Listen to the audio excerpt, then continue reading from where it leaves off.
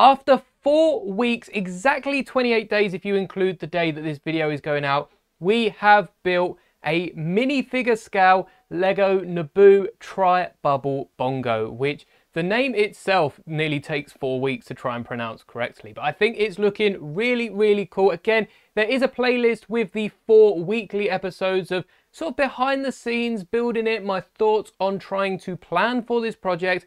And then at the end of week 4, I also gave my thoughts on how I felt the project ran. Now, this is the first giant Lego Star Wars mock I've done. I think the biggest thing before this was just one of the regular size dioramas. And this is part of an even bigger project, which is slowly seeing me building bigger and bigger mocks until we get to 100k subscribers, where I'll be building a minifigure scale Star Destroyer. I've already answered a lot of questions around that in my recent Q&A, so I'll leave the Q&A and the playlist for the 4 weekly episodes on the end screen, and probably also linked in the description. But that is enough talking. You probably want to see a close-up of the bongos, so let's take a look at everything I've worked towards these last 4 weeks. This diorama takes place on a massive grey 48 by 48 base plate, so it is the biggest model that I've ever created in both depth, in width, and also probably in height, because the way we've angled the bongo here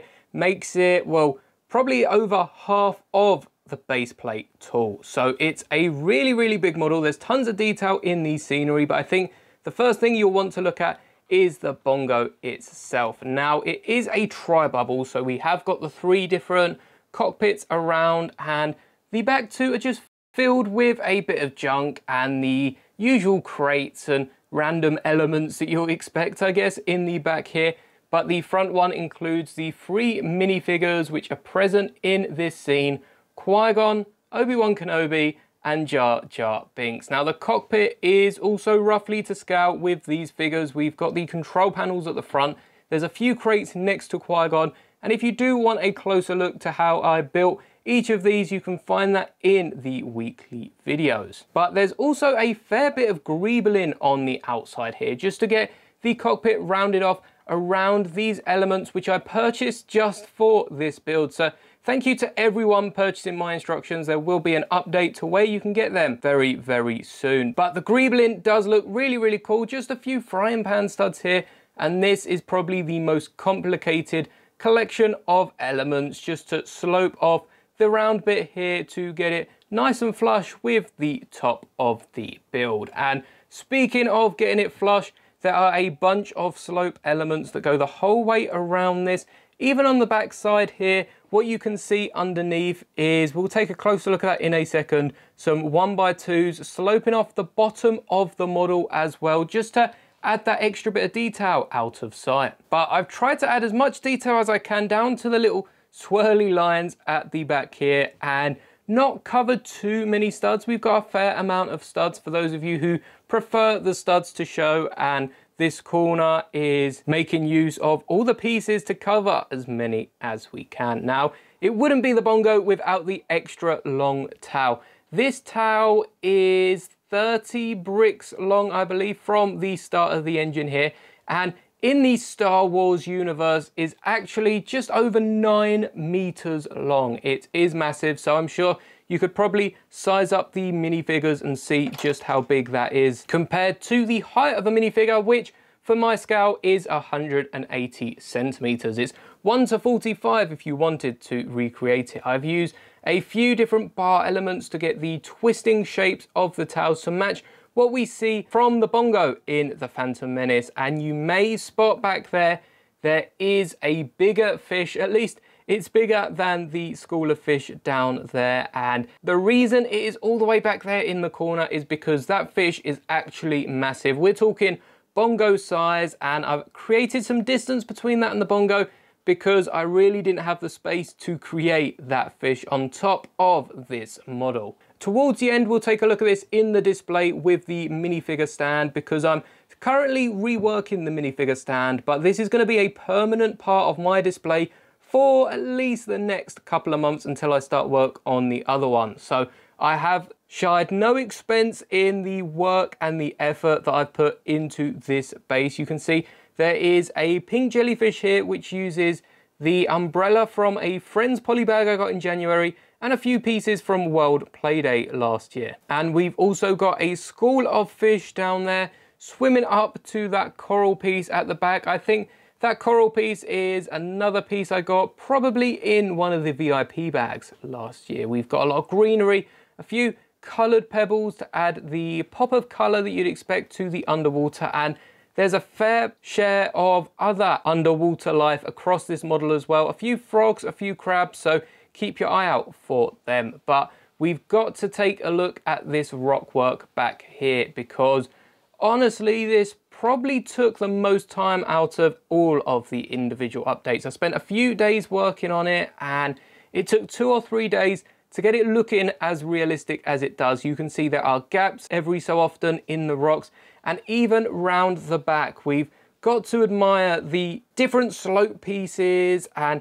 different gaps I've put in the rock work, because if you were to take a cross section of a rock wall or some underwater rocky terrain, it's not going to be fully bricked up like most of this is here. There's going to be some gaps where the rocks have eroded. There's little gaps for fish to perhaps take cover, and especially this corner here, half of the wall actually missing. It just comes across a lot more natural. But the main focus of the display is of course the front here. I mean, we've got a little ledge there with some sea life, and all the slopes that I've used a variety of slopes. Pretty much if Lego have made that angle, I've tried to recreate it here. I've even included some slopes you can see in the center of your screen out of system, and there's even one up the top here, just to get even more angles than we can typically with Lego bricks, including some rounded bricks towards the bottom to create some curves as well as slopes, and just really go all in for the angles we can get. And for a bit of storytelling, I also removed one of the legs from this fish, because perhaps this isn't their first fight, but after it comes up to the Naboo Bongo, it will definitely be their last. You can get a better look here of all of the slopes on the underside of the Bongo, which I think do round it off, as well as the rounded slope just there on the corner. And the Bongo does have a lot of detail. The closer you look and the longer you look at this, the more detail you spot. You can see right on the bottom bit here, we've got the green lights which you see flashing in the movie, and we've also got a thin blue strip which gets thinner as it goes up until it's like 1/3 of a plate thick. So definitely keep your eye out for any more details that I forgot to mention, just like the round yellow 1x1 bricks, which also add that yellow light that you see glowing from the engine. I'm not quite sure what that is meant to represent. It hasn't been noted in any of the dictionaries I used, but one cool thing about this towel is it does also spin like it does in the movie. Now I've got to be careful because it does brush with the leaves over there, but the fact that it spins at all I think is really cool, and definitely a feature I wanted to implement. Now, as you can see, it is a fragile model. The jellyfish does pop off. I occasionally do also hit some of these leaf elements, but as it's a display piece and not meant to be a playset of any kind, I'm not too fussed about the fragility of this model, and think that some of the sacrifices I've made to make it look better rather than stronger are definitely worth it when it's on my shelf. So now that the 4 towels are back on, I can show you just how they're connected, because they're not actually on any of the studs. You might just be able to see that they're actually in between the studs, and that gets them all central on I think it was a 6x6 round plate that we used. And I think that just looks really cool coming out the back of the Bongo, and I'm very happy with how this display has gone. So let me know what you think in the comments, and I hope you enjoyed this month-long build. I've already said the next one's probably going to be a Naboo scenic mock, probably based around Theed, the capital city, but let me know what else you'd like to see in this size, and perhaps there's a few minifigure scale vehicles that aren't as common that I can add to Naboo. So here it is as I will be displaying it for the next couple of weeks, months. I really don't have a timescale. I fixed the towel. In the last clip, 2 of the bars were pointing the same way, so I fixed it so that they're all going in their separate directions, propelling the ship forward. And you can see It does overhang the border of the diorama by 2 bricks, but it's not enough to collide with any of the minifigure display, as I do have all my astromechs lined up on the side. Speaking of, I am reorganizing them. I might turn all the minifigures around on their side like I've done Luke, but I definitely prefer them looking straight forward. So I might have to get rid of a few characters to make space for some newer Lego minifigures, but I think overall the Star Wars section does look really, really awesome. I hope you did enjoy not only looking at this today, but if you have watched any of the other videos, I hope you've enjoyed this whole month-long building experience. And if you have, please be sure to drop a like, comment your favorite thing about this model, and subscribe so you don't miss out on the next one. And as always, may the bricks be with you.